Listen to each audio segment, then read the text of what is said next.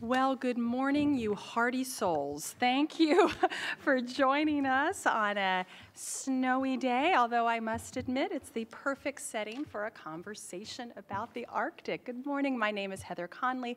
I'm Senior Vice President here at the Center for Strategic and International Studies, and I have the great privilege of looking after Europe, Eurasia, and the Arctic. This in some ways has been a bit of an Arctic week for us here at CSIS. Yesterday, we had the privilege of hosting the Norwegian Foreign Minister in a conversation about finding that Arctic balance between economic opportunities and environmental protection. And of course, we talked about a range of geopolitical issues that are impacting the Arctic.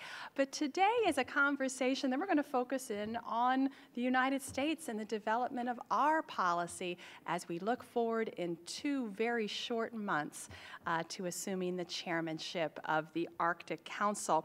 I can't imagine that we have any 3 officials that can help us understand some very new developments in U.S. Arctic policy formation and coordination. At the end of January, the White House released an executive order that provided a new framework, a new structure, an Arctic Executive Steering Committee. And we're here to learn more about that very, not even barely a month-old executive order, what it will mean, the impact it will have on U.S. Arctic policy.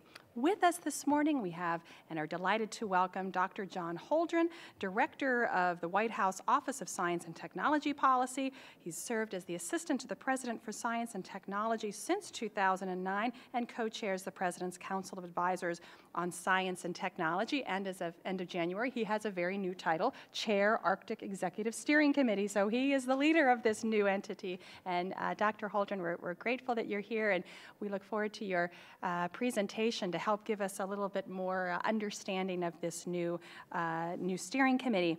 And then with us, Tommy Beaudreau to my left, Chief of Staff to Secretary Sally Jewell at the Department of Interior prior to becoming Chief of Staff in March of last year. Mr. Beaudreau was the Director of the Bureau of Ocean Energy Management from 2010 to 2014. He has done a lot of work looking at the Department of Interior's engagement with drilling activities in the Chukchi and the Beaufort, and we're delighted. Secretary Jewell was just in Alaska, just had a very tough hearing on Tuesday with Senator Murkowski, so we're looking forward to hearing. And we'll do it again next week because it was so much fun again, and we look forward, and thank you so much. We really look forward to your insights. And then last but not least, we have Gary Rasicot, Director of Marine Transportation Systems at the Coast Guard. Admiral Pete Neffinger was to be with us, the Vice Commandant of the Coast Guard, but had to be pulled away for another assignment. So we are delighted that Mr. Rasicot could be with us. Gary has responsibilities for waterways management, coastal and marine spatial planning, and polar ice operations. Yes, I fear you're going to get a question about an icebreaker. And prior to this, his work as director, he served as the Director of Global Maritime Operational Threat Response Coordination Center from 2010 to 2013. So I wasn't kidding. We have great minds here to help us tease out a little bit more on U.S. domestic policy as it evolves towards the Arctic. And with that, we welcome you all, and we turn it over to Dr. Holdren for his presentation. Thank you. Well, thank you very much, Heather, and thanks to all of you for showing up on a snowy morning, and thanks to those who are watching the webcast. I want to start by mentioning that I'm accompanied by Dr. Simon Stevenson, who is OSTP's Assistant Director for Polar Science. He's right down here, and if I get any really hard questions, of course, I'll just refer them to him. That's a good plan. So let me start this tour of the terrain, as it were, with a look at the geographic terrain, what we consider officially to be the Arctic within the framework of the Arctic Council and our other Arctic activities, all United States and foreign territory north of the Arctic Circle, and all U.S. territory north and west of the boundary that is shown there extending below the Arctic Circle. Now, maybe this page down works better. Okay. Good. I just have to get the right page down key. So we have, as I think everybody in this room probably already knows, a large variety of national interests in the Arctic. Defense, sovereign rights and responsibilities, maritime safety, the economic issues, including particularly those around energy development, environmental stewardship, scientific research, extremely important, indigenous peoples and their rights and cultures, and of course, preservation of the rights, freedoms, and uses of the sea as reflected in international law. Change is happening rapidly in the Arctic and complicating many of these national interests, but also opening up new opportunities with respect to others. The temperature in the Arctic has been increasing more than twice as fast as the global average temperature increase. That's for well understood scientific reasons. And this simply illustrates that the 2014 temperature anomaly compared to a 1951 to 80 average, and the browner the shading, the faster the rate of temperature rise. As I've already noted, that rapid warming is presenting both challenges and opportunities. Shrinking sea ice extent and thickness mean, of course, expanded maritime navigation possibilities. We'll doubtless hear more about that from Gary. That expansion means, of course, economic benefits, including much shorter shipping routes in many circumstances, but also some jurisdictional issues, increasing ship traffic and the need to manage that, and the possibility of pollution and accidents from that additional shipping. Expanded access to seabed resources in the Arctic. Again, economic benefits, but again, also jurisdictional issues, and increasing industrial activity resulting from those opportunities, and again, a set of pollution and accident possibilities. Those first two sub-bullets imply increasing requirements for the Coast Guard, for the Navy, for other oversight, management, and regulatory functions in the region. Another challenge is existential threats to creatures that depend on the rapidly shrinking sea ice and the indigenous communities that utilize those creatures as important parts of their livelihoods. Increased risk to coastal communities and infrastructure from the combination of sea level rise and the loss of shoreline protection by sea ice, which, when it's in place, keeps big waves from storms from impacting shoreline settlements and infrastructure. Another issue, thawing permafrost threatens land transport and a variety of kinds of infrastructure, including pipelines. And warming is altering plant cover, increasing vulnerability to wildfires, and affecting other aspects of ecosystem dynamics. Just to give you a picture of the extent of the shrinkage of the sea ice, you can barely see, I think, the magenta line, but the magenta line is the average sea ice extent at its September minimum during the period 79 to 2000. And you look at the 2005 extent, already much smaller than that, 2007, smaller still, and the record low sea ice extent since satellite observations began, giving us really accurate measurements, occurred in September 2012. And you see the enormous opening compared to that magenta line, the enormous opening of maritime possibilities and seabed access. This shows both the history of Arctic sea ice extent at its September minimum and the projections under various scenarios of the Intergovernmental Panel on Climate Change. And one sees that under the red projection, which is really continuation of business as usual, the world decides to do essentially nothing to reduce greenhouse gas emissions. The summer sea ice actually disappears entirely by the end of the century. And under the other scenarios, the scenario where we take really forward-leaning measures to reduce greenhouse gas emissions around the world gives you the green scenario, and even there one ends up with less sea ice than we have now for at least a period of time. Give you a quick chronology of milestones in the history of Arctic policy and coordination, starting with the Arctic Research and Policy Act of 1984, which was amended in 1990. It was that act that created the U.S. Arctic Research Commission and the Interagency Arctic Research Policy Commission. The Arctic Research Commission makes recommendations. The Arctic Research Policy Commission coordinates the responses to those recommendations across federal agencies. The 8-nation Arctic Council, international effort to coordinate and cooperate, was established in 1996. And we'll come back to the Arctic Council at the end because the United States is assuming the chairmanship of the Arctic Council for 2 years starting this spring.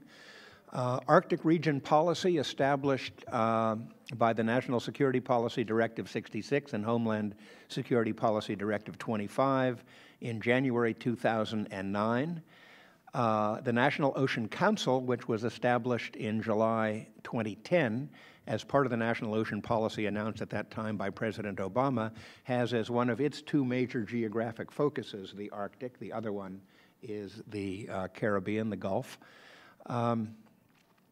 Arctic Search and Rescue Agreement, that's another international agreement that was fomented under the auspices of the Arctic Council in January 2013, an agreement to collaborate on search and rescue in the Arctic. The Interagency Report on Arctic Management, this was a committee chaired by then Deputy Secretary of Interior David Hayes, focused primarily on the intersection of energy development and conservation, but involved a strong interagency component and produced a wide-ranging report.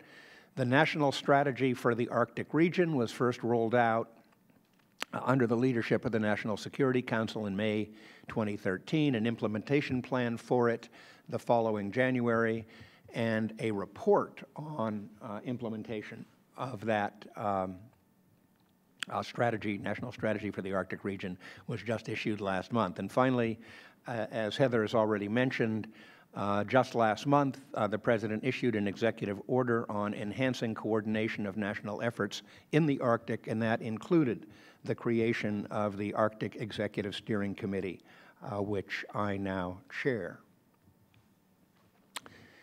The 2009 Arctic policy listed a number of aims, and you see them here, again, underscoring the diversity and complexity of our national interests in the Arctic, the national security issues, the environmental and conservation issues, resource management and economic development, international cooperation among the 8 Arctic nations, involving the Arctic's indigenous communities in decisions that affect them, and enhancing scientific monitoring and research on local, regional, and global environmental issues as they are playing out in the Arctic. The 2013 strategy consolidated those aims under 3 large headings: protect U.S. national and homeland security interests, promote responsible stewardship, and foster international cooperation. That's not a change, it's just a binning of the different goals listed under the 2009 strategy. Reports are coming out at a great rate. Here are 3 of them. The National Strategy for the Arctic Region is on the right. Managing for the Future in a Rapidly Changing Arctic, report to the President. And on the left, Arctic Research Plan 2013 to 2017. These 5-year plans come out at intervals from the National Science and Technology Council, which I also chair on behalf of the President. Complicated terrain.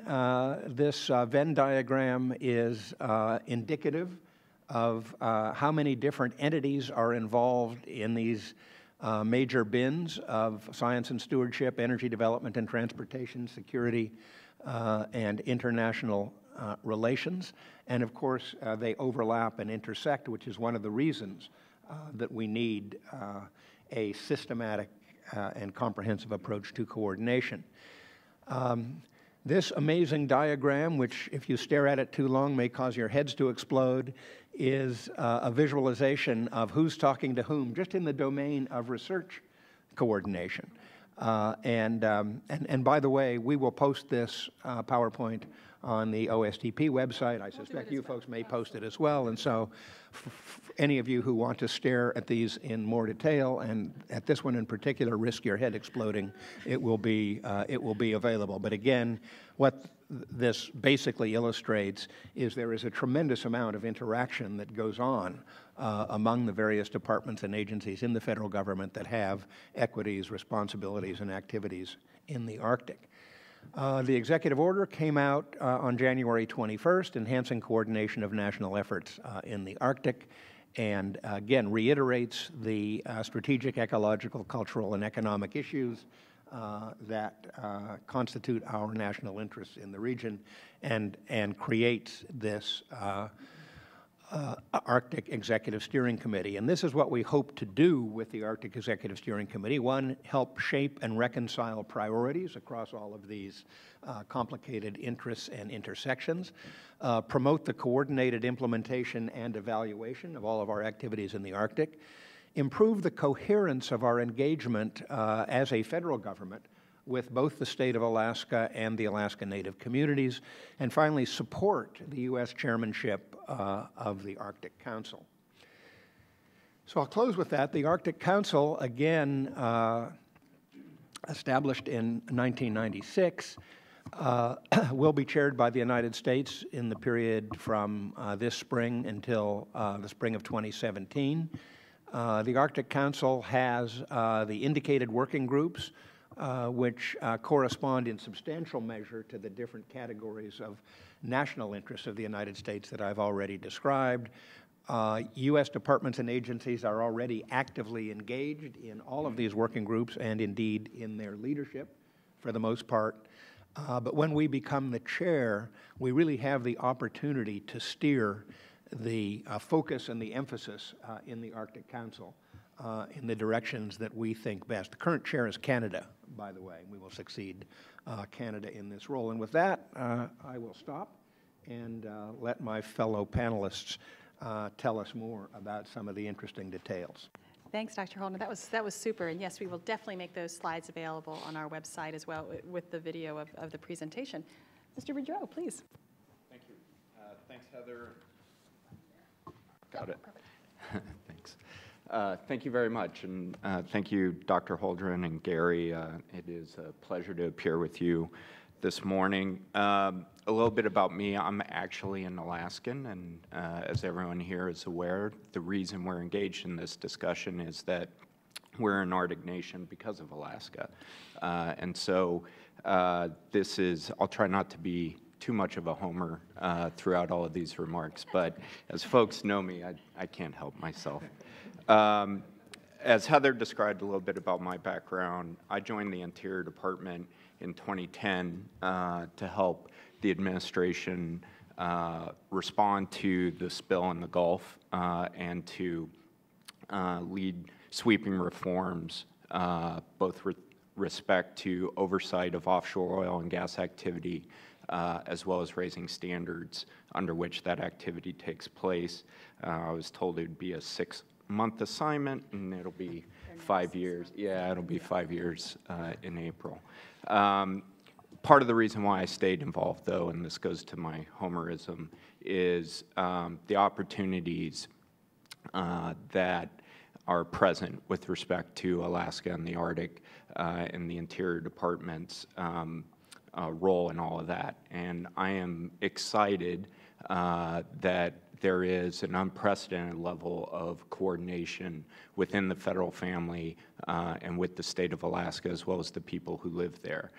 That's been the result of very focused effort that Dr. Holdren described over several years, culminating in the recent executive order, which is really intended to bring additional levels of focus, coherence, and coordination on our role in the international community as an Arctic nation. And so it is an exciting development, and I'm very proud of it. I also chair the interagency working group on coordination of federal energy permitting.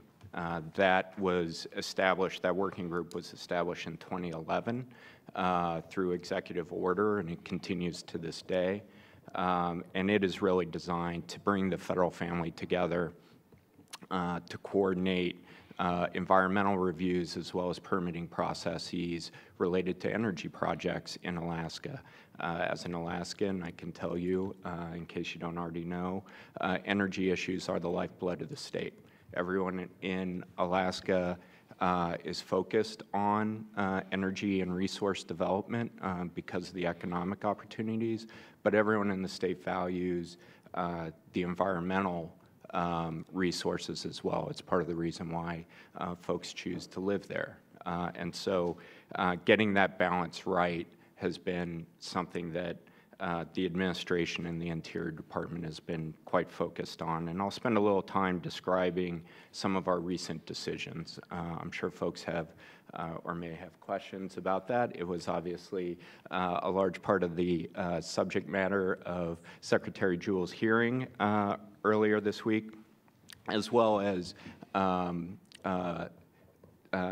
a large area of conversation when we were in Kotzebue last week as well. And so I'll talk a little bit about those recent decisions, and I'm happy to answer questions about them as well. The first of these recent decisions was in December. The President withdrew from future oil and gas leasing Bristol Bay, or as my former agency, BOEM, would call it, the North Aleutian Basin. But it's really that decision which folks had been talking about for quite some time, including, in particular, Alaska Natives in Western Alaska and fishing interests in that part of the state, have been advocating for a long period of time. And so the President took action under Section 12A of the Outer Continental Shelf Lands Act to remove from consideration for future offshore oil and gas leasing that area, essentially to protect one of the richest fisheries in the entire world and a major economic driver for the state of Alaska.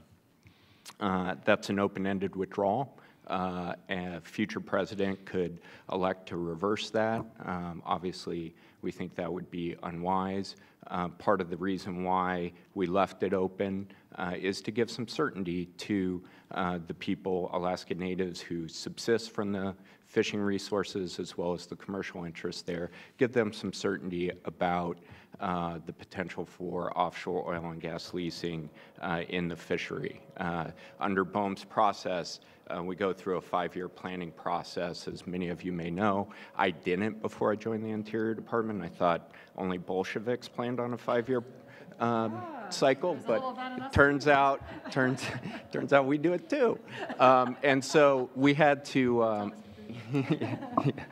we had the experience of having to revisit this question every 5 years, and it caused a lot of anxiety for fishermen, both Alaska Native and commercial fishermen. And so I think the President quite wisely chose, hey, oil and gas, as we'll talk about some more, is entirely appropriate in certain areas, but in other areas there's higher or different values to be protected, including in this case the fishing interests are paramount.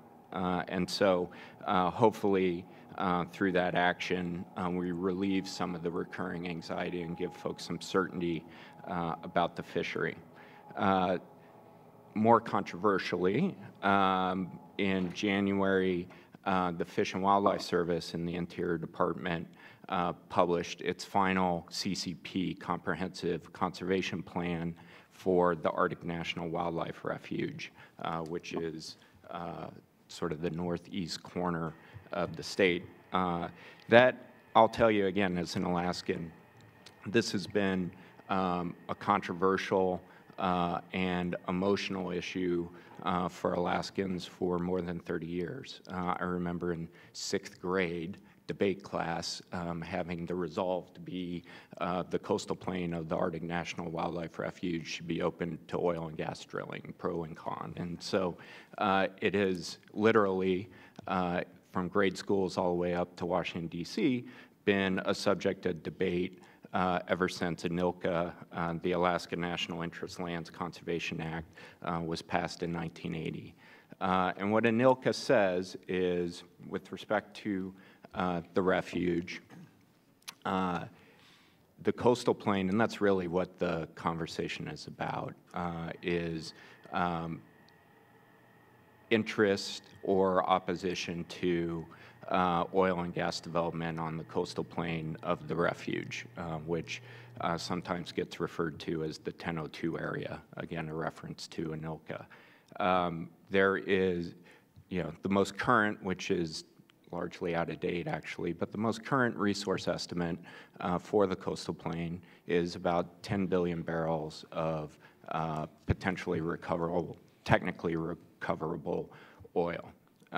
As Alaskans will tell you, with concern over declining production from Prudhoe Bay and concern about keeping the Trans-Alaska Pipeline system flowing, a lot of folks for a long time have looked to the coastal plain as the next potential big field. That obviously has caused a lot of controversy with environmental interests and concern about the preservation of what is truly one of the last large intact ecosystems in the world, and particularly the Arctic. And so you can see sort of where the controversy lies, and it's embedded in the underlying statute of ANILCA. And so what the CCP really does is it is the Fish and Wildlife Service's plan for managing the refuge. Under ANILCA, and there's history here, but the current posture under ANILCA is it would take an act of Congress to open the coastal plain to oil and gas drilling. In 1995 or 96, a bill passed Congress to do that. President Clinton vetoed it at that time. And since then, there's been this kind of equipoise. Congress would have to act in order to open the coastal plain to drilling. Congress would have to act in order to establish it as wilderness and the protections that go along with that. In the absence of congressional action over the last 30 years, the Fish and Wildlife Service is responsible for continuing to manage the refuge. And so what the CCP really does, if you drain away some of the emotion and rhetoric around it, it says we're going to continue managing the refuge the way we have, which under ANILCA calls for minimal management. The president, if you saw the YouTube video put out on this, said he would make a recommendation to Congress to establish wilderness, not a monument, make a recommendation to Congress to take action in favor of wilderness. Again, Congress would have to act one way or another. But what that announcement did is establish the administration's position with respect to the refuge. And that's obviously become a heated issue, especially with the delegation from my home state. Near in time to that announcement, my former agency, the Bureau of Ocean Energy Management, put out its draft 5-year program. We're doing that again. That cycle has started again for the 2017 to 2022 period. That program included the 2 Arctic planning areas, the Beaufort Sea and the Chukchi Sea, for potential lease sales during that period, as well as Cook Inlet, which is the area in south central Alaska near Anchorage, which has some state production but no federal production yet. Accompanying that, the publication of the draft proposed program was another decision by the President under Section 12A of OXLA to withdraw, again, open-ended withdrawal from prospective offshore oil and gas leasing, certain areas that have been long established as deferred from leasing in order to protect subsistence activity. So this includes a 25-mile corridor on the coast of the Chukchi Sea to protect whaling migration, where whaling activity by Alaska Natives takes place, an area north of Barrow called Barrow's Canyon, again, where barrow whalers conduct their hunts, and a small area off of Kaktovik in the Beaufort Sea, again, to protect an area that the Kaktovik whalers use for subsistence. These areas have been deferred from leasing. Another way to put it, there's been sort of agreement that they're not appropriate for leasing, spanning administrations. And so what this decision did was, again, try to relieve folks from the anxiety that goes along with having to revisit this issue every 5 years. In my mind, sort of not especially controversial. The areas of existing leases, especially in the Chukchi Sea, but also in the Beaufort, are largely unaffected by the decision. All of the existing leases are valid existing rights. And most of the prospective areas in the Chukchi Sea and the Beaufort where there's industry interest in potential development are still on the table for future leasing. We really focused on those areas that are either important to subsistence, well established as such, or the area known as Hannah Shoal, which is defined by shallow bathymetry and is sort of a driver of the ecosystem in the Chukchi Sea and is sort of an aggregation point for a lot of species, including walrus. Again, an area important to the ecosystem, in my mind, shouldn't be particularly controversial. There's some 9 or 10 existing leases within the Hannah Shoal area. Those leases are still valid. It just won't be considered for future leasing. But the most prospective areas in the Chukchi Sea, including where the vast majority of the current leases aren't affected by the decision at all. And so, but again, because of the controversy around the CCP, some of that emotion and concern has carried over into the decision related to potential future oil and gas leasing. A couple other points with respect to the Chukchi Sea. Last week, BOEM, my former agency, completed its supplemental environmental impact statement related to Sale 193, which was conducted back in 2008. All of the current offshore oil and gas leases in the Chukchi Sea were issued pursuant to Sale 193. It has been plagued by litigation essentially ever since then. The Ninth Circuit last January found specific defects in the original EIS that was conducted back in, or completed back in 2007, remanded to BOEM for curative NEPA work. Shell essentially lost a drilling season as a result of that. We had to suspend the leases, conduct the curative NEPA. We completed that. It was a very aggressive timetable for completion of the work. BOEM put in a lot of resources, a lot of manpower into that effort. I think did a fantastic job with the SEIS, and now the posture is the Secretary will make a decision in the coming weeks about whether to affirm that sale. Shell is moving forward with its plans for exploration this drilling season. We've been working with Shell while also completing the environmental impact statement on their plans and providing feedback with respect to those, including lessons learned from Shell's 2012 exploration program. And we continue doing that work. With respect to the onshore, the Bureau of Land Management in the Interior Department recently issued its recorded decision with respect to the Greater Moose's Tooth onshore development project in the National Petroleum Reserve, Alaska. It will be the first production from federal lands onshore going into TAPS once it is developed. The decision allows for a road to connect the development and support the development. It also provides for a robust mitigation package because of potential impacts to subsistence, particularly subsistence activity from the adjacent village of New Wixit. What is, I think, forward-looking about how that mitigation package will work.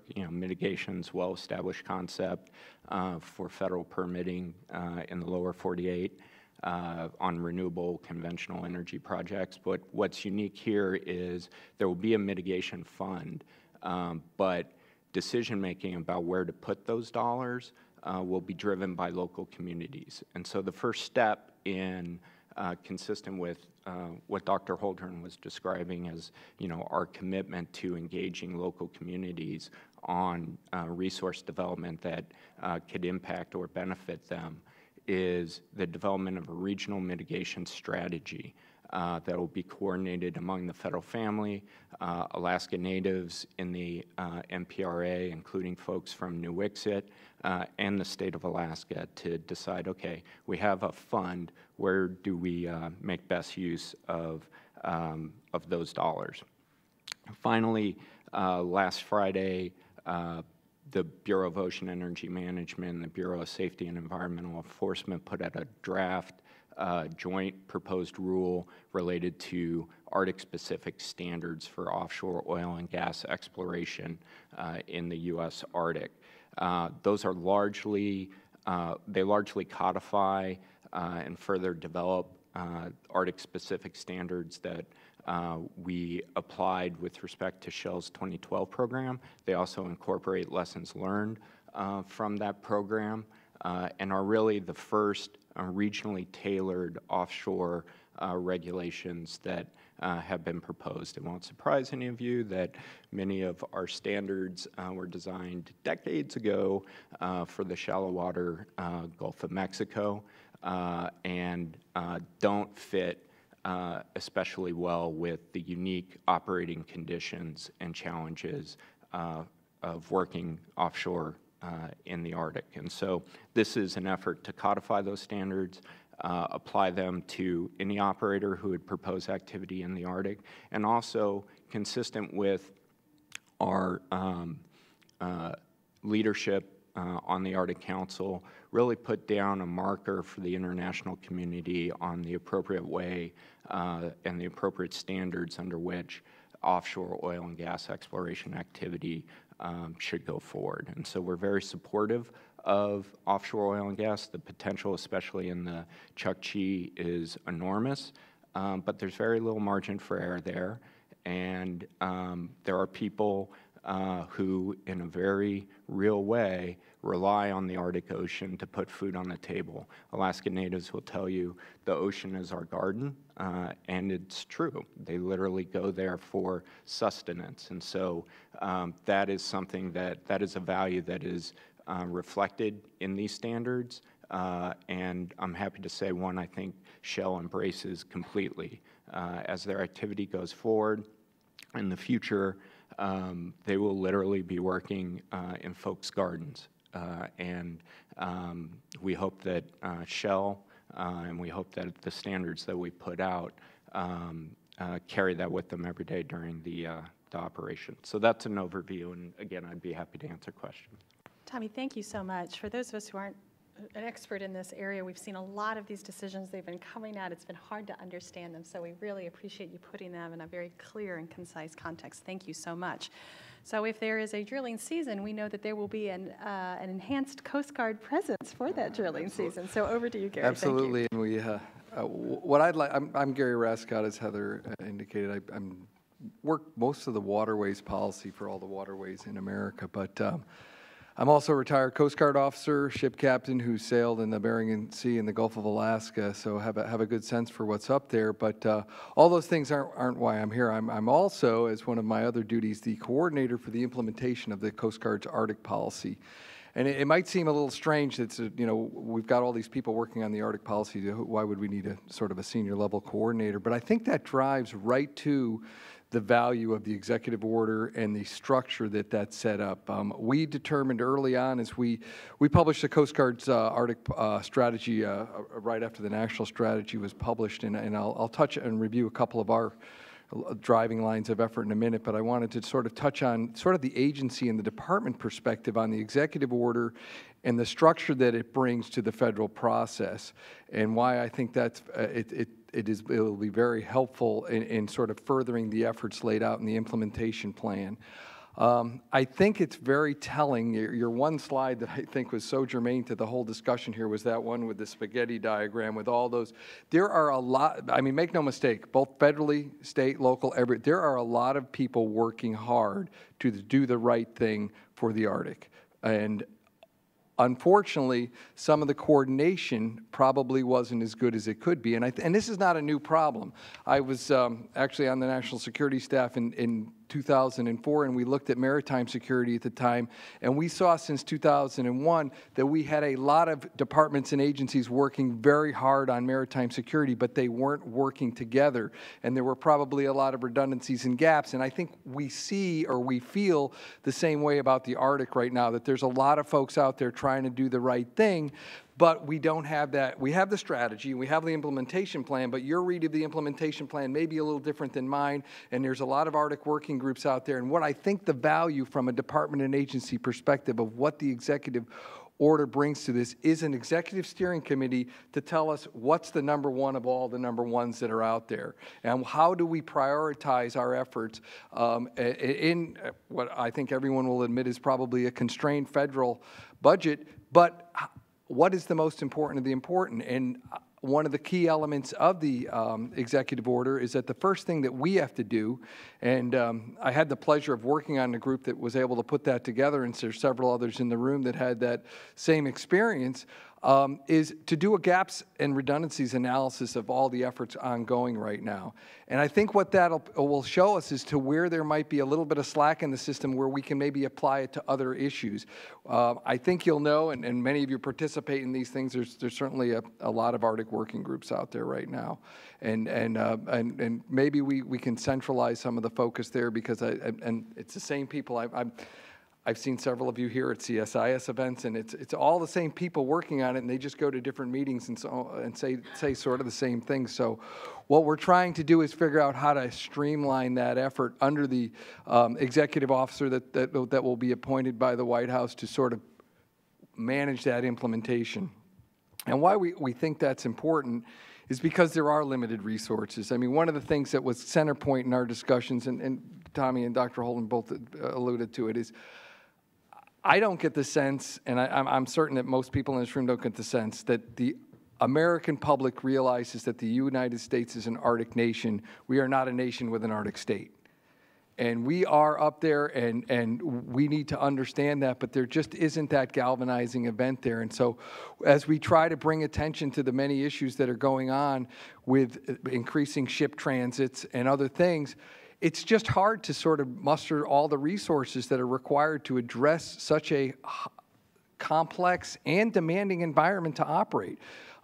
We see, from the Coast Guard perspective, there's more water than ice ever was, and you know, we don't take a formal position on why that is, but there's more water there, so that means there'll be more human activity. We see that human activity divided into really, you know, from a maritime perspective, 4 areas. There'll be more transits, be it the Northern Sea Route or the Northwest Passage. There will be more energy exploration. There will be more ecotourism, and there will be more fishing. And you know, I think the jury's still out a little bit as to how far north the fish stocks will go, but there's clearly further north activity than we see. And all 4 of those levels of activity, or sort of buckets of activity, demand Coast Guard action. You know, we are hearing of, and they're selling tickets for, a 1,000-person cruise ship to make a cruise up there. Think about what a mass at-sea rescue looks like up there, and then think about, now that's one thing to think about in the Caribbean when you have sort of all the infrastructure there. Now think about it up in the high north, where there's no deep water port. It's 3-4 days sail to get anything up there. And we're thinking about it, trust me, we are thinking about it every day. But there's just a really complex issues here. And so in recognizing that, the Coast Guard put together its Arctic strategy, and we're sort of right on the heels with the national strategy. And in that strategy, we really focus on 3 lines of effort. One is improving awareness We need to know what's going on up there on the water and in our ports. Modernizing governance, sort of bringing together a 21st century look at how we do things up there. And because of the demanding environment, the limited resources, the last two are very closely linked. The last line of effort is broadening partnerships, but no one can do it alone. I mean, I said, Heather alluded to my last job, which was much more security related, and I used to say, in today's world, there's very few single agency problems and even fewer single agency solutions. Well, I think the Arctic has that in spades, because there are very few things that we can do alone as a Coast Guard or alone as BOEM or Bessie or any of us. We all have to work together, and we need to have that coordination sort of well-greased and well-connected. And we really believe that is what the executive order brings to this. It brings a sort of a focus. It brings a senior level look at where we're at, and it demands federal attention to where we're going.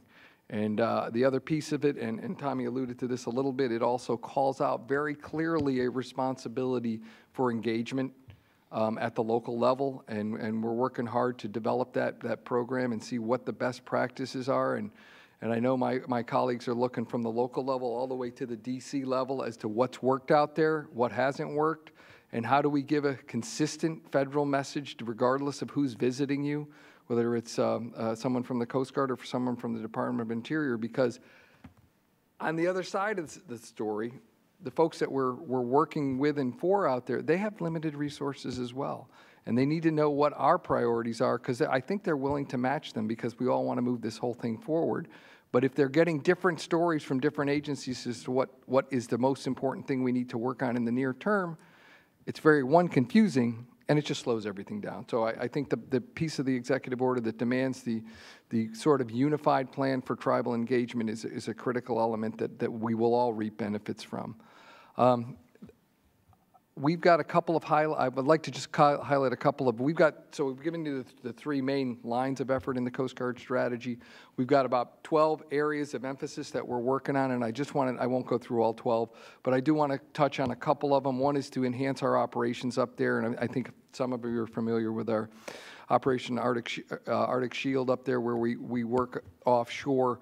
And we are anxiously awaiting the finalization of Shell's plans to figure out exactly how much Coast Guard we need up there, because we are committed to making sure that this is done safely and effectively. So we are looking very much forward to that, and we continue to use those operations to learn how to operate up there, to establish. Right now we're mobile and seasonal, which means we're there when the people are there. We haven't built any big infrastructure up there, but we're trying to figure out what the best way to go is on that. I think we saw the high water mark, no pun intended, in vessel traffic in 2012 when Shell was up there last. Seen a little dip in that, but it's still well above the average norms, and we are reacting to that. The other piece that we're putting together, and this really goes to this broadening partnerships piece, is Dr. Holdren alluded to the Arctic Council. Underneath the Arctic Council, as a sort of independent but complementary body, we're putting together, along with all of the Arctic Council, the 8 Arctic Council nations, what we're calling the Arctic Coast Guard Forum. We have a model for this. We have an Atlantic Coast Guard Forum and a Pacific Coast Guard Forum, and it's really a body to come together with the 8 Arctic nations such that we can learn from each other on best practices as how best to conduct these complex maritime operations in a demanding environment. And how do we, as Coast Guards, work maritime issues in the most effective way, and we look forward to learning to folks. And this is real. We've got 8 nations coming March 25th and 26th to D.C. to finalize the terms of reference. It's what we call the experts meeting, so it's a little lower level, and we're planning for the initial Arctic Coast Guard Forum meeting with the heads of the Coast Guards in the fall, September-October timeframe, and we've got all 8 nations committed to that, and we just see it as a first stepping point to really sort of, I get sort of in trouble from my folks when I say we're operationalizing what's going on, but it really is. These are the people that are on the water, and this is how we sort of operationalize some of those things that the Arctic Council has put together and other folks, and this is how we move forward on this. And the other thing I wanted to mention is our Center for Arctic Studies and Policy at the Coast Guard Academy. We're just hanging out the shingle on that, but we see it as a way to centralize. We are not going to do climate study. We think we have enough people doing that, but what we need to understand is how does that climate changes affect the way you do Coast Guard operations. So we see this as the academic arm of the Arctic Coast Guard Forum, and we're looking forward to, we've got a couple folks up there right now. We just got it going this fall. Admiral Neffinger went up and cut the ribbon on it in October, and we look forward to sort of making that a center of thought for Coast Guard and maritime, Coast Guard with a little CG, all Coast Guards working their operations and learning from each other. And with that, I think I've said enough. Gary, thank you. That was terrific. Really fantastic presentations. There's a lot to dive into. We've got a nice amount of time for some Q&A. If with your permission, I'd like to throw out a few questions and then turn our audience over and have them ask you tough questions. Just a reminder, this is an on-the-record discussion, of course. And when we get ready to turn to our audience, please, if you could identify yourself as well as your affiliation, and then if you direct your question to a particular speaker, that would be great. I have to say, as a watcher of U.S. Arctic policy, I think this executive order is really important. We had written a report a few years ago, and I thought it was going to be an easy task. Just go ahead and describe all the U.S. at the federal level agencies that have a hand in Arctic policy. 80 pages later, my brain looked like that diagram. It was amazing. And in some ways, the policy has been very continuous for many, many decades. It's the coordination that has just been the Achilles heel of this effort. So I think what's so vital is this is now at a very senior level. It has galvanized agencies at the sub-cabinet level, which is great. And so I think this is an important step. But I do have some questions, so if I may fire away. I think that the missing ingredient in all of the really wonderful richness of the Arctic strategies that have come forward at the national, at the White House, and the different agencies, they've been great. They've described the problem accurately. They have been absolutely silent on budget, absolutely silent. And I think Washington hands that follow policy, that's great. That strategy's great. Show me where it is in the budget. Show me who's got that. And that to me is the frustration here. And as I poured over the EO, I love the prioritization, love it, love it, love it.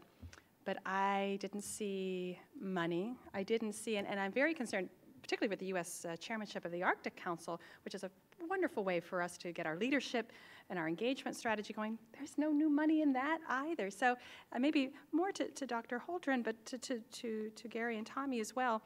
Where are we focusing our resources, our budget? Because we're talking a lot. We're not putting that budget forward. And I'll put that over there. I have a few more, but I'll start with that one.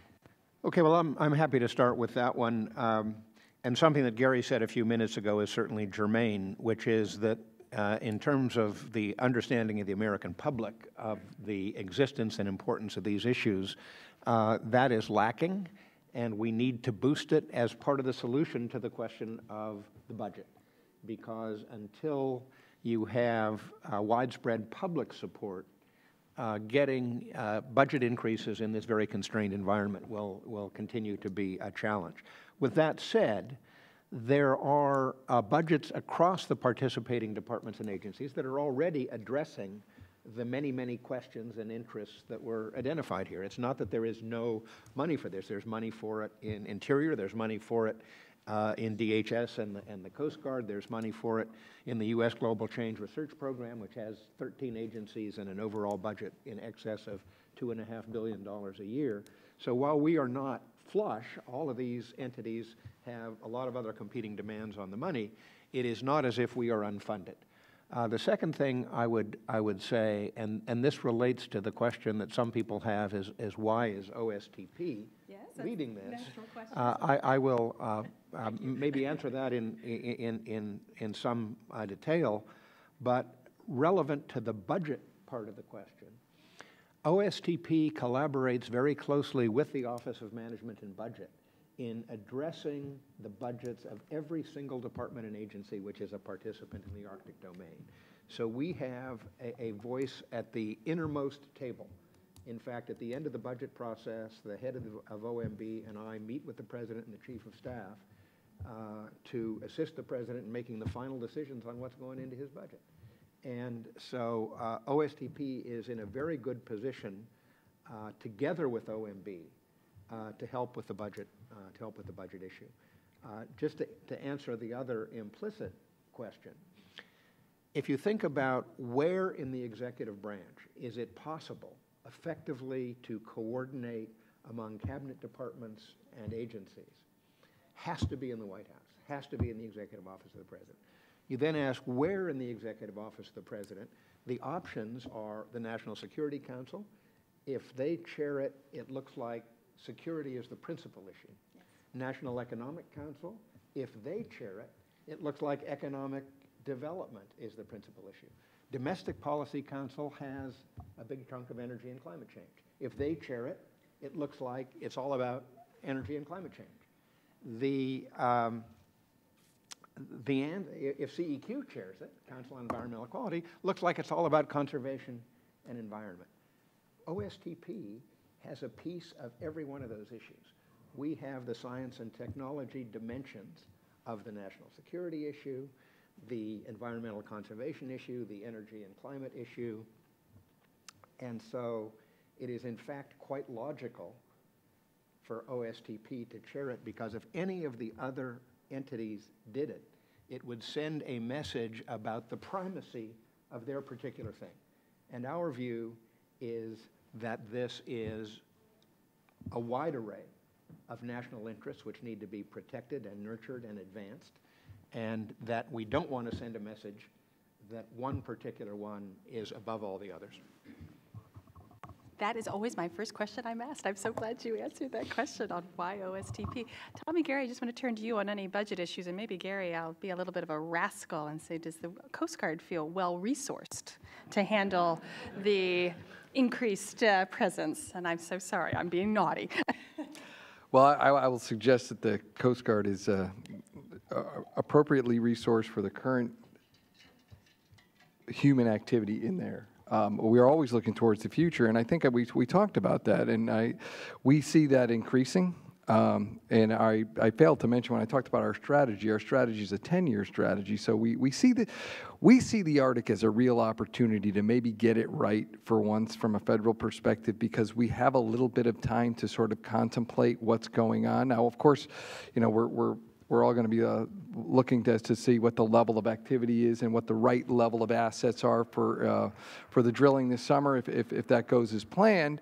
But there's some internal adjustments to be made there. But I think we're on a longer plane than some other, and Dr. Holdren, that's exactly where I think we are having a hard time getting people's attention, because, and a really bad pun here, but people say it all, you know, we're on a glacial pace in the Arctic as we grow here. It really is not, you know, you're not going, when you say there's a 50% increase in shipping, it's 20 to 40. It's not 1,000 to, you know, 5,000 transits. And so it's hard to get that attention. But I think the other piece here is that the executive order and its demand to look at these gaps in redundancy also provides an avenue perhaps for a relook at the prioritization of existing funding. And if we find out that we have 2 or 3 agencies sort of doing the same thing, maybe we don't call it the same thing, but we are doing the same thing, there may be a way to reassign through the federal process and through the Executive Office of the President, just to look at some efficiencies there and maybe be able to put money towards some higher priority issues. So I know I didn't exactly answer your question, Heather, but I got as close as I could. Heather, can I say one quick thing? I just have to comment on the glacial pace. The good news, Gary, is that the pace of movement of glaciers is speeding up. Fair enough. Good to hear. That's also bad news, by the way. And we do appreciate good Arctic humor here at CSIS. Tommy, before I turn to you, I want to add a question, so after you respond to the budget issue. My next question is, really, I think one of the critical elements of the executive order was about the state-federal coordination. And welcome thoughts on, I think it's to be determined or still being worked out, the presence of the state of Alaska on this steering committee.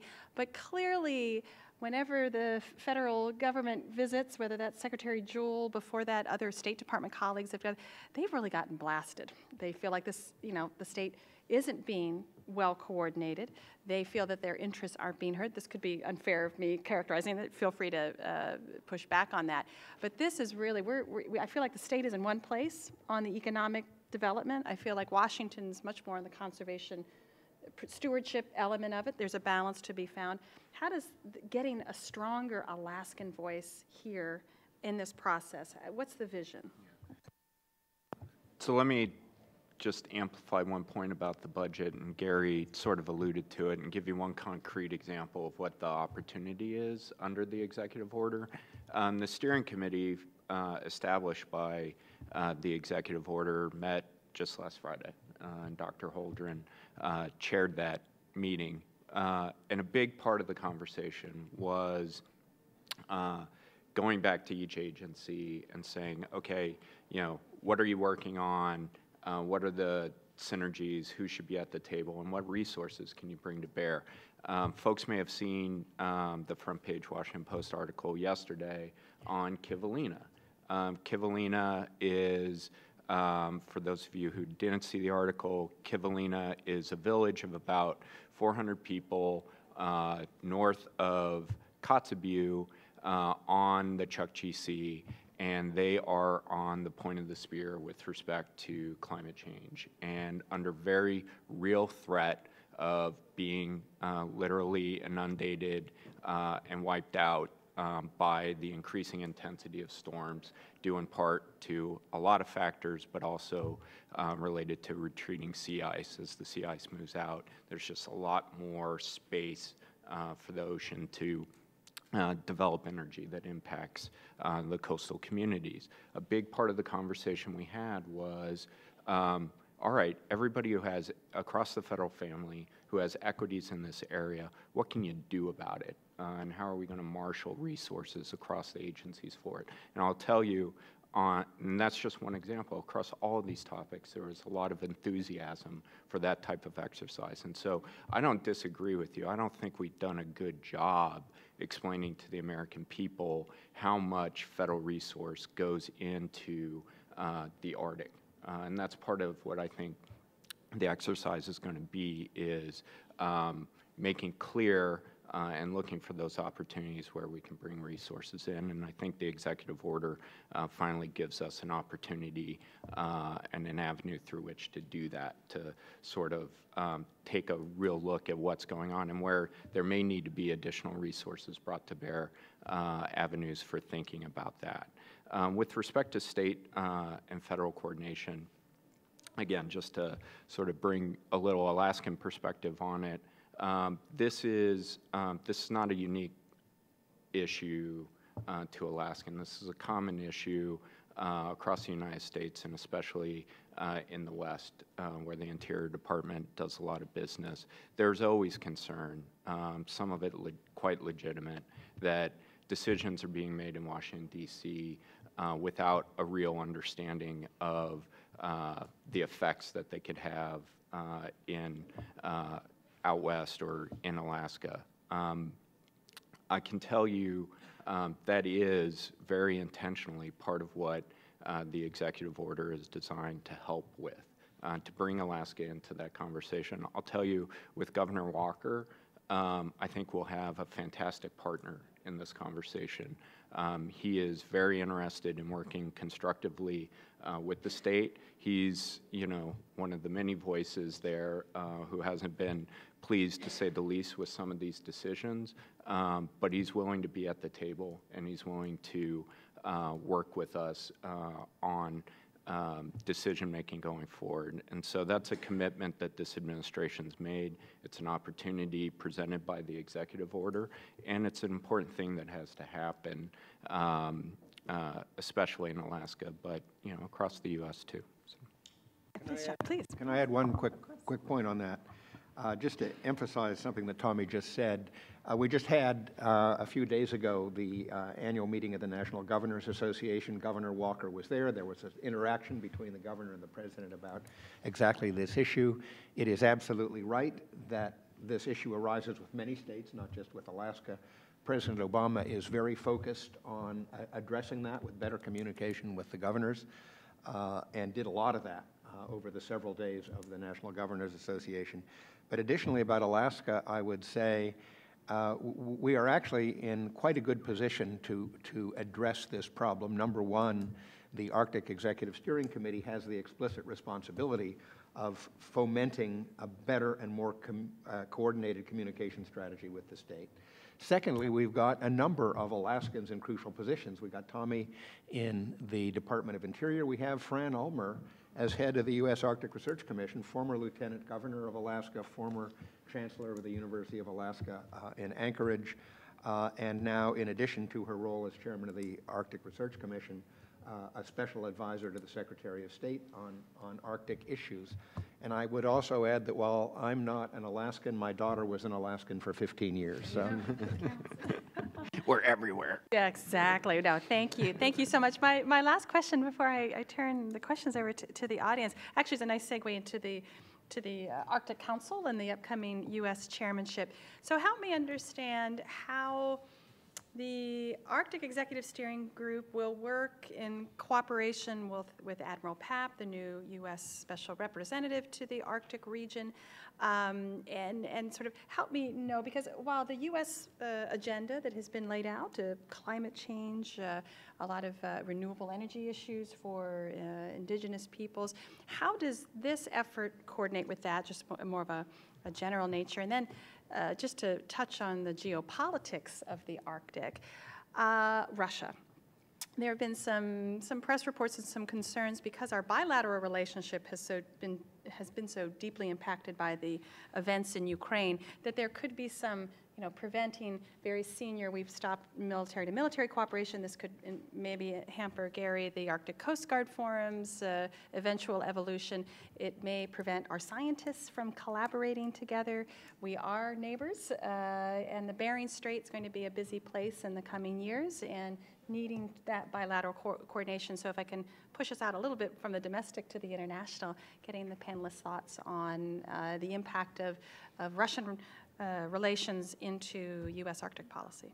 Let me start with the issue of the Arctic Council and how the Arctic Executive Steering Committee will interact with it, and then I'll pass the difficult Russia question to my colleague, the colleague to my right.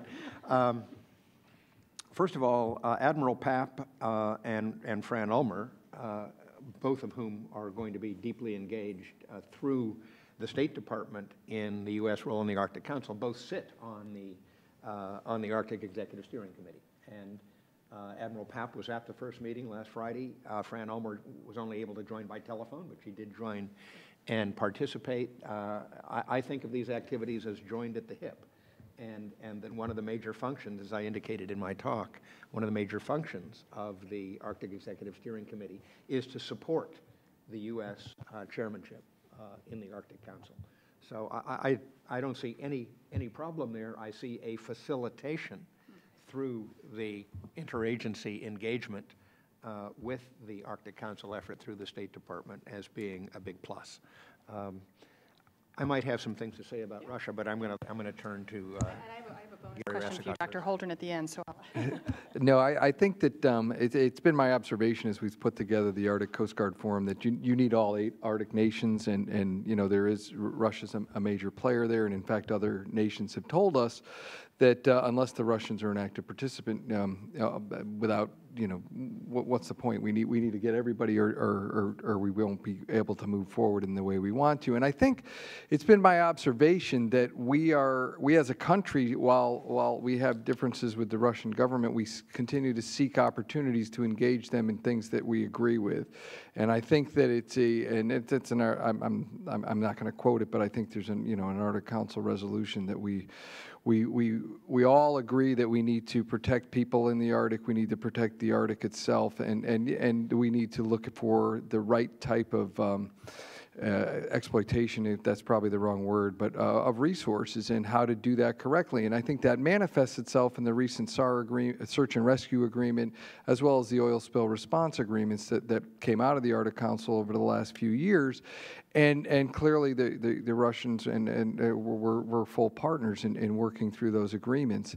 And we have invited a Russian their version of the Coast Guard to attend, and they have accepted at the experts meeting. Of course, it's day by day, and you know, right now we're receiving full support of the U.S. government to do that, and we look forward to engaging in the discussions for our common interests in the Arctic, which are really people and the environment. So I think if you focus on those sort of things on a regional basis, I think the cooperation will continue. I'm with the Interior Department. Yeah. Oh, but you have international activities, absolutely. Well, great. Well, I'm sorry. I have many more questions, but I have to stop myself. Let me open it up for the audience if they have any questions or comments, or I'll keep going on my list. I'm going to keep going on my list. Okay, well, you keep thinking of those. You got one in the back. Oh, I do have one in the back. My apologies. Thank you. Thank you. Good spot. I don't want to block the camera. I'm Paul Cadario from the Munk School of Global Affairs at the University of Toronto. Thank you. This has been a very interesting panel. I wonder, though, if there's a broader architecture that you should be looking at, like even when you got down to all the interests and then all the actors on that, and then the three bold points, does it not all relate back to climate change? Something on which the United States has had some difficulty coming to a sort of national consensus about, and which clearly may be globally or from a worldwide basis the only thing on which one might be able to agree about the Arctic, including maybe freezing the petroleum exploration there, because these are going to say this is going to be these are locked up assets. By the time we spend to invest, by the time we comply with all the requirements about safety, and by the time we get it to market, you know, there are going to be laws, carbon taxes.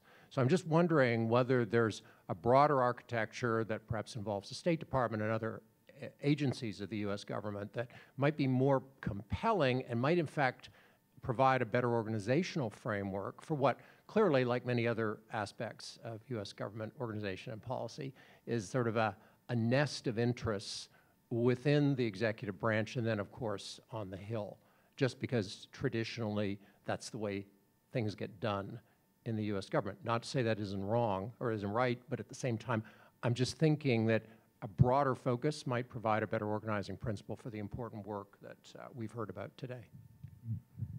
Yeah, I will take a crack at that. Obviously, as I indicated in my remarks, climate change, and particularly rapid climate change in the Arctic, is an influence on virtually every other one of the national interests we talked about. But it is only an influence. It's not the whole story, and there would be some liability in trying to argue that climate change needs to be the principal prism through which we view Arctic issues. One of those liabilities, as part of your comment suggested, would be in the U.S. political system. There are many things we might get agreement on that we would lose agreement on if we insisted that everything be seen through the prism of climate change.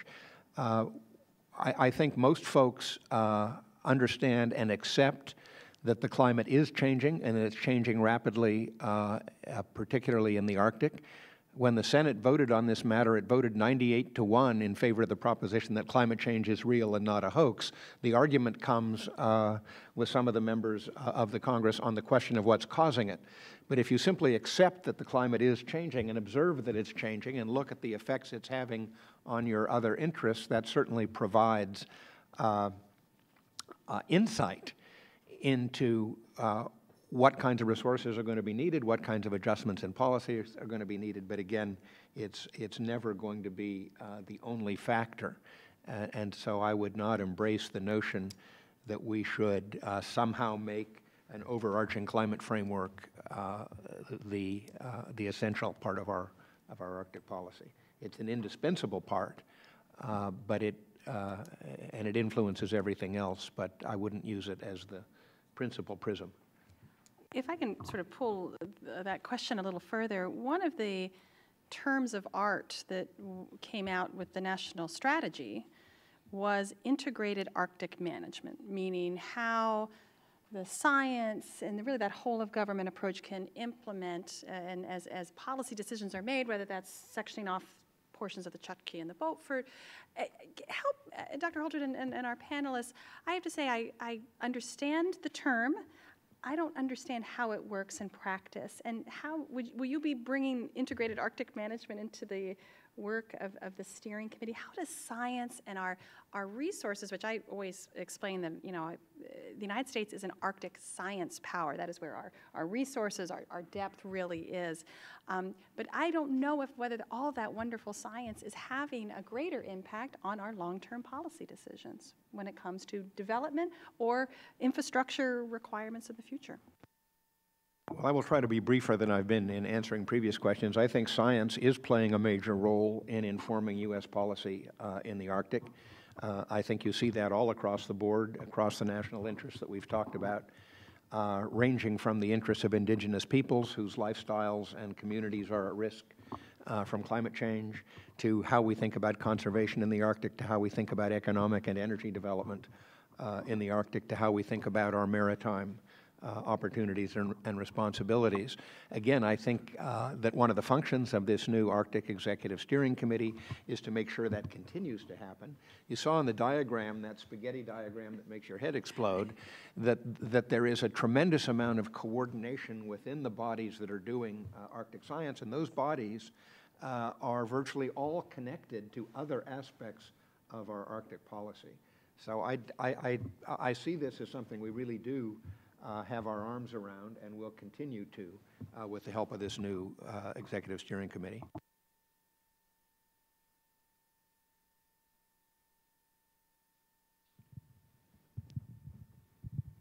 Hello, I'm Larry Meinert, head of the Mineral Resources Program at the United States Geological Survey. My question in a nutshell is about the role of China, and the context for this question is that even though China isn't an Arctic nation technically, they are certainly one of the larger drivers for much of what's going on in the world scene. And in particular, the area that I'm involved in, mineral resources, we're working with the geological surveys of all the other Arctic countries to produce a map of the mineral resources of the circum-Arctic area. And one of the drivers for that is the increased utilization by China of resources in northern Arctic areas, particularly Norway, Sweden, and Finland, being transported across the Northern Passage to China, and that may well become one of the more significant transportation issues for the Coast Guard and otherwise. So my question again comes back to, how do we engage China in this internationally when they're not technically an Arctic nation? Well, China has asked for and been granted observer status in the Arctic Council, so they are present in the meetings of the Arctic Council as observers as opposed to voting members. So that is one connection. There are also connections through the science dimension, where we have a bilateral science and technology cooperation agreement with China, which is overseen by a joint commission at the ministerial level, which means I co-chair it on the U.S. side with the Minister of Science and Technology on the Chinese side. And we engage in those meetings, again, pretty much the same array of departments and agencies that you saw on that diagram. And that is another forum in which we can exchange views, notes, and even develop, where appropriate, cooperative activities in relation to the science dimension of the Arctic. But I think the other dimensions might better be commented on by others here. I have nothing to offer on that. One last question, Rob in the back. I'm Rob Hammett. I'm a student at SAIS across the street, and I wanted to ask, it seems that there's, especially in building U.S. government capabilities in the Arctic, there's a kind of chicken and the egg problem, because the capabilities are being developed largely to enable the private sector to move into this region, but the private sector is not going to move into this region until those capabilities are fully developed, apart from a couple, vanguard operations like Shell's. And so how do we determine what pace that the government, what how fast we need to get Coast Guard ships up into the Arctic if there's not a demand for them yet, but we anticipate it in the future. And I think just to broaden that question out a little bit, again, getting back to that finding the balance, there maybe it's an incorrect perception, but there's a perception that while other Arctic nations are very focused on economic development, the United States is hesitant, it's reluctant, it's not sure, it's more of a protective stewardship crouch. Again, that may be an incorrect characterization. Will the steering committee have an even balance on economic development as it will on obviously preserving and protecting this pristine environment? Well, if you look at the membership of the steering committee, you see that the answer is yes. Basically, all of the relevant departments and agencies, including those focused on economic development, energy resources, and so on, are represented. Treasury is represented, the Energy Department is represented, and they're represented at a very high level. Again, we're not picking and choosing and saying one thing is more important than all the others. Our task is to reconcile the priorities. I also want to add one point that I should have mentioned before about the China issue. We also have with China something called the Strategic and Economic Dialogue, which meets every year, and it is led on the U.S. side by the Secretary of State and the Secretary of the Treasury. State Department responsible for the strategic part of the dialogue, Treasury responsible for the economic part. Again, all the key departments and agencies from both countries participate in that. And given the State Department's particular role in the U.S. chairmanship of the Arctic Council, that forum is also a very viable one for engaging China on their activities in the Arctic and the intersection with our interests. And I can please. say a couple words about sort of the balance issue, kind of shorthand. Economic development relative to conservation. Part of the reason why I wanted to describe some of the recent decisions made by the Interior Department is because I really think if you look at them sort of one by one, but then sort of put them together, I think it is a reflection of this administration taking very seriously the need for balance and having an understanding of both the unique opportunities that the Arctic presents in terms of conservation, but also the unique opportunities that the Arctic, this region, presents for the United States and state of Alaska in terms of economic development. And so this administration in 2012 permitted the first offshore exploration activity in the Arctic Ocean in well over 2 decades. This administration did this. And so any perception that there's hostility in the administration writ large to economic development in the Arctic, I think is a misperception. There is a strong concern, and I believe this is appropriate, that activity, economic activity, oil and gas activity, offshore and onshore in the Arctic, as it goes forward, be done the right way. And that is really your point about integrated Arctic management, for example.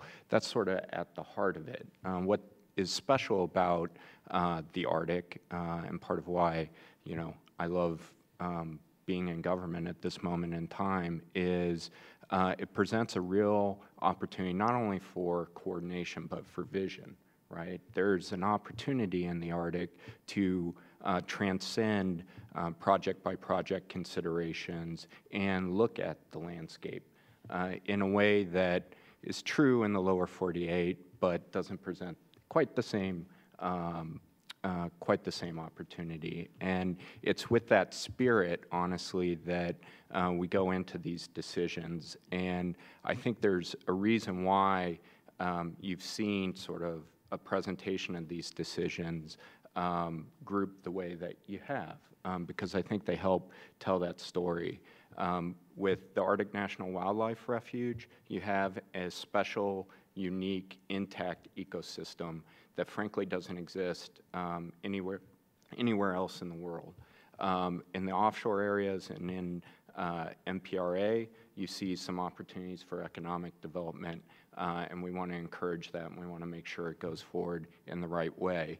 And with the standards that the Interior Department recently put out with respect to offshore oil and gas exploration, I think, as I said before, you see this administration seizing the opportunity to show leadership on not only supporting that activity, but articulating the right way, in our view, to go about it.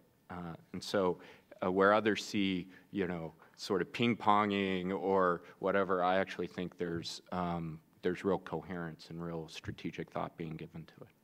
Thank you so much. We have 30 seconds, literally. And in the implementation plan, there was mention of perhaps a White House, a summit, a bigger conversation about the Arctic. I think all of you have really underscored the need for education, public awareness, conversation about the United States as an Arctic nation. Dr. Holdren, any thinking, because the U.S. chairmanship actually stretches 2 administrations. We will finish in the spring of 2017. There'll be a new administration. What is the thinking to sort of, at the conclusion of the Obama administration, hosting some sort of a broader conversation about the Arctic? The short answer is yes, we are thinking about that. The notion of communicating very broadly about the Arctic is certainly part of our assignment, and we're on it.